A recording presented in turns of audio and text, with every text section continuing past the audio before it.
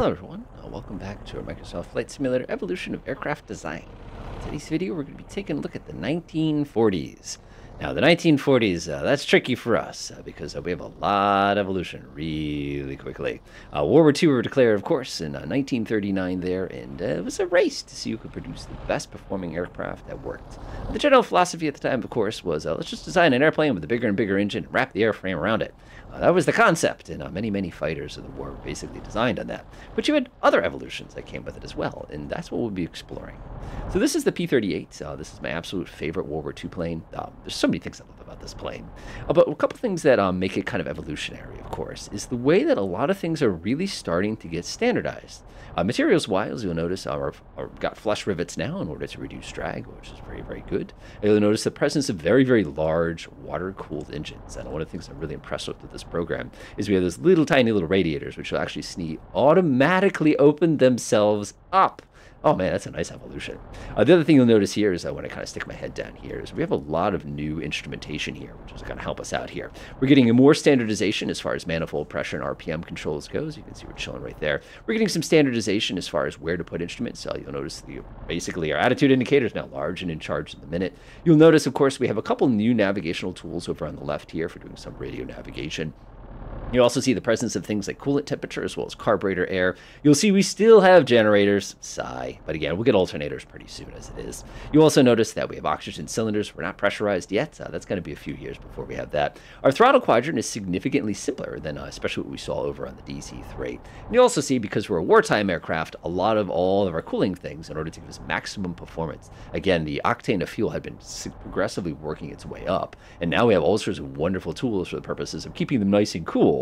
So again, we have a turbocharger and a supercharger on this particular one. Basically, that all needs to give us as much power as we absolutely can. Another thing they did for this aircraft too, which is why I chose this one when I had so many good ones to pick from, is you'll notice the presence of the fact that we have our regular good old-fashioned flaps there, which is kind of nice, but we also have the ability to have these two propeller blades turning towards each other in order to make this aircraft much easier to handle in the air. But I'll stop talking and I'll go ahead and get this thing going here. And one of the cool things here that I love about this generation of airplanes is how once it gets going, you can see here, this is atmospheric pressure. I'm at 30 manifold pressure. I can actually just stomp this thing right up to full power, and you can actually watch it basically raise itself. And it takes no time at all getting this thing airborne, which is just incredible given the era. Notice, by the way, the happy, shaky instruments there, which just kind of, it's what you had. And again, we'll get a little bit of speed here. We give it a nice little tug. There's another thing you probably observed, and that's the fact that our aircraft is no longer a tail dragger. And you can see right there, our hydraulic pressure took a massive dump when I went ahead and put the landing gear up. You can see they retract nice and thing. Notice we have the presence of doors to help us out. Now, remember when I was talking about those radiator flaps? You can see they're massively opened right now to basically keep us cool. So what I'm going to do is I'm going to go ahead and reduce myself to a more reasonable amount of power here. It's pretty easy to do in this aircraft. You just come down right about there. Good old-fashioned Packard engines. I'll make it nice and simple for us. And you can see just how much faster this airplane is. My speed now in a climb is faster than the DC-3 was in cruise. Just to give you an idea of just the differences in performance here. And of course, this is a warplane. This is not a civilian airplane, so there's going to be a lot of things that we're going to skip over comfort-wise. But that being said, there's a lot of really good comfort options. Our seat is now adjustable. We can carry external fuel tanks, which is a great little tool there. Notice the presence of radios. We have a transponder. Those are actually add-ons, basically, to make them flight sim compatible. We probably wouldn't have a lot of that tech, although they did have some tech like it in World War II. Our climb rate is astronomical. You can just take a look right there, and I just get a feel for that. I'm doing 4,100 feet per minute in a climb. So again, completely different level of performance in this era than the era that basically preceded it. And again, it's a World War II plane. We had things like inverted carburetors. Yeah, we still had carburetors. The Germans are the ones who did really good work with fuel injection, but we wouldn't see fuel-injected engines for a very long time. We're also seeing liquid-cooled engines come back. We didn't just have those back in the 10s. They came back a little bit just because, again, aerodynamically, they're a little bit better, a little bit harder to be take care of, again, because if something goes wrong with your coolant system, you've got real problems ahead of you as far as that goes. But just to give you an idea of how much the performance of these things have improved, and I love the attitude indicator there. I'm going to go ahead and I'll level myself off. Again, very, very responsive controls. I'm not having to work. And these were actually boosted controls. We do not have an autopilot in this aircraft, unfortunately. But again, a lot of these aircraft of this era, once they start getting to a certain transport size, they all had autopilots. Again, just longer flights. But I'm just going to go ahead and level this thing off. Reduce my power just a tiny bit here, just to demonstrate here, to give you an idea of how powerful this thing is. Pull that back just a little bit, and I can see I'm just looking down and doing...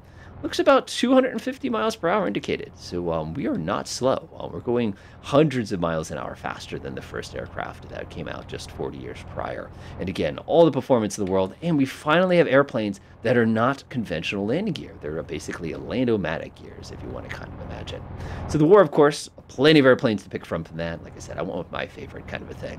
But what gets it's very, very interesting is how the evolution of aircraft changed when we got to the post-war period. As soon as the war was over, the United States and all the countries involved were quick to demobilize, going from 15, 16, 20 million soldiers down to peacetime numbers like 200,000. So of course you took all these pilots and you sent them back home, and they said, hey, it'd be nice if I had a plane of my own. And that was the hope. It didn't quite manifest that way, but it was still pretty successful in its own sort of way. So we had aircraft like this. The small company based in Wichita, Kansas, you might know them. I think they're called Cessna. Developed this airplane called the Cessna 170. Again, notice we're still tail dragger airplane. Notice we're still present on grass here. Pretty typical for this era, even though so much time had passed. And when we climb in here, you will notice some things have gotten a little more familiar now that we're getting outside of that kind of early days of airplanes. Go ahead and give this thing just a little bit more power to hold it a little bit better of an idle, about 1,000. Still lead in our fuel. Little things you'll notice. First of all, we got some of that good old-fashioned interior. We actually have a little bit of creature comfort, so this is a little bit softer. You'll notice the presence of a fire extinguisher. Good choice. Of course, you'll see a little fuel selector here on the floor. Look at the way this was. It was a needle that you moved. Man, this needle would bend so bad. You also notice I can adjust my seat now, which is kind of a nice little... if you look in the back seat, I have safety belts for the back passengers. If you look at the back, no window. We'll get a window many, many versions of the Cessna 170 kind of forward. You'll love the fact that the little handle for getting in and out is like... Look at that. Of course, we have the ability to open the window, too. I mean, that is a Cessna window right there. I've had these things pop open in flight more than once that I care to admit. You'll notice we have a good visibility here. We have a couple instruments to make it a little bit easier. I can actually open up a little vent now to ventilate my passengers or ventilate things from outside. You'll notice the presence of fuel gauges on the inside of the plane. I love how it says no takeoff. So great. You also notice that some things have changed as far as our controls and stuff like that goes. This is a 1941, by the way, for this bigger one. I got my years. 47. There we go. 47. Sorry about that.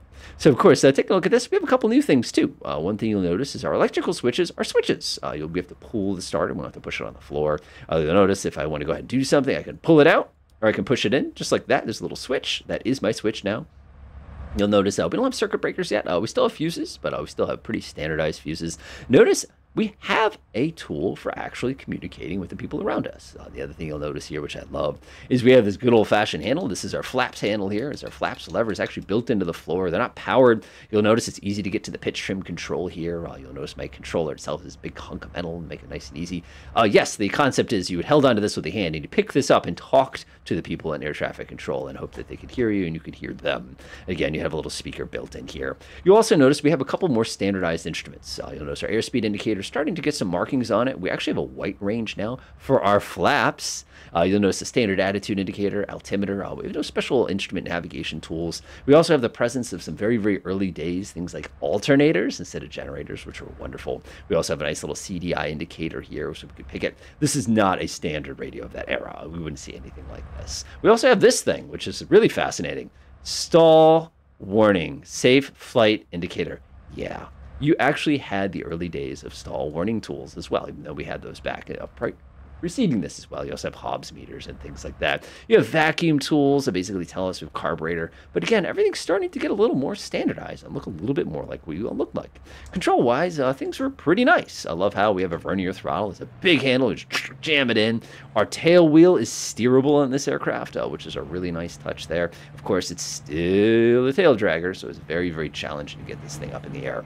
Now, the fascinating thing, there's your stall warning. The good folks over at Cessna there actually came up with a whole line of of aircraft like this. You had like the business airplanes. You had all sorts of really nice airplanes from this era. You had the Cessna 140, you had the 150 that came out a couple years later. The commuter Cessnas, the little tiny ones. I love how we have an actual stall indicator. It doesn't move correctly, but I'm going to ignore that because it's still absolutely awesome.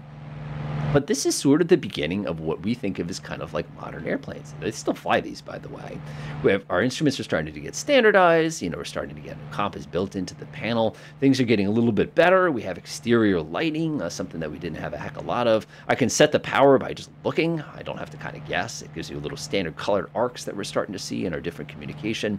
Give it a little pull panel back. And we're starting to get speeds for civilian airplanes that are only 120, 140 horsepower of like 100 knots to 110 knots, which is really impressive, given that, of course, if you're coming back from World War II, especially our P-38 there, this is a bit of a downgrade as far as speed goes, but at the same token this was sort of the beginning of general aviation kind of as we know it. We're getting things that are a little bit safer, we're getting things that are easier to control, we have the ability to communicate with folks on the ground. Who's playing today?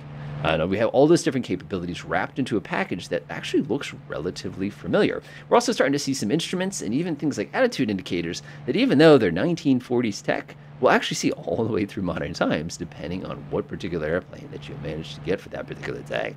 Also, the fact that the cylinder head temperature, which we can see very prominently there, we don't even see that on modern Cessna 172. So I find that kind of interesting, unless, of course, you have a JDM or something like that installed.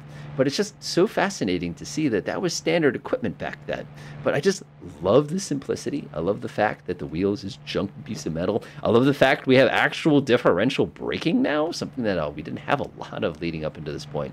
And it just makes it so much easier to control and such a safer experience. Now, if this is what we can do with the 1940s, what happens when we get to the 1950s? Well, that's something we'll have to see in our next episode of the Microsoft Flight Simulator Evolution of Aircraft Design.